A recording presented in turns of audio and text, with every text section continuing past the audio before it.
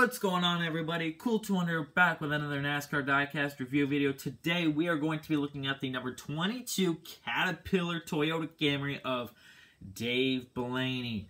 This one is nice. I don't have a 22 Cat car. I know Ward Burton drove one. Of course, Dave Blaneys drove one.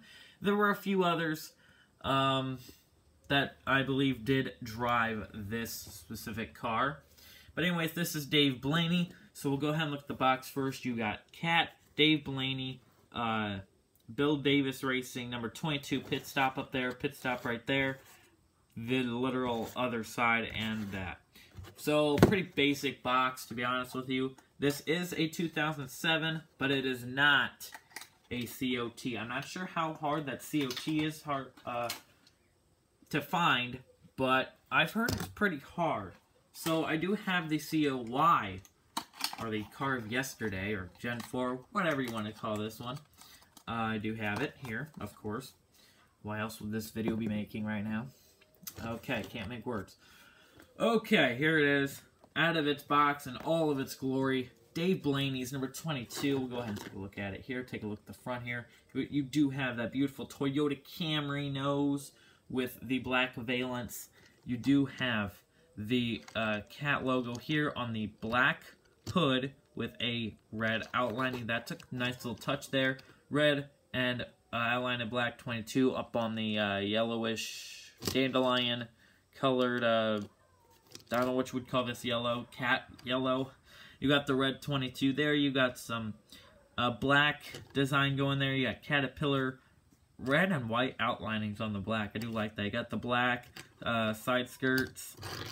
You got Cat on the black part of the bumper, and then the rest of it is that Cat yellowish orange. You got Cat, what is that? Rental.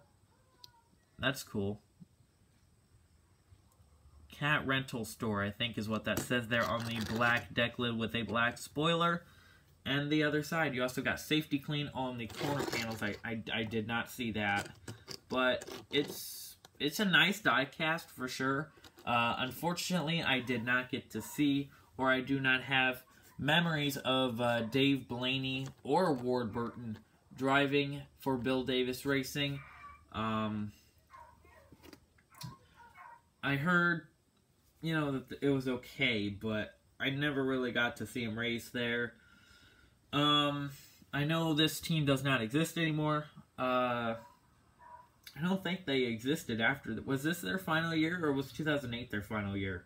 I don't know. This was one of their final years in NASCAR Cup racing, I believe.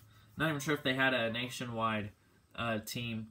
So, and yes, I know it's Xfinity today, but it was nationwide, you know, a few years ago.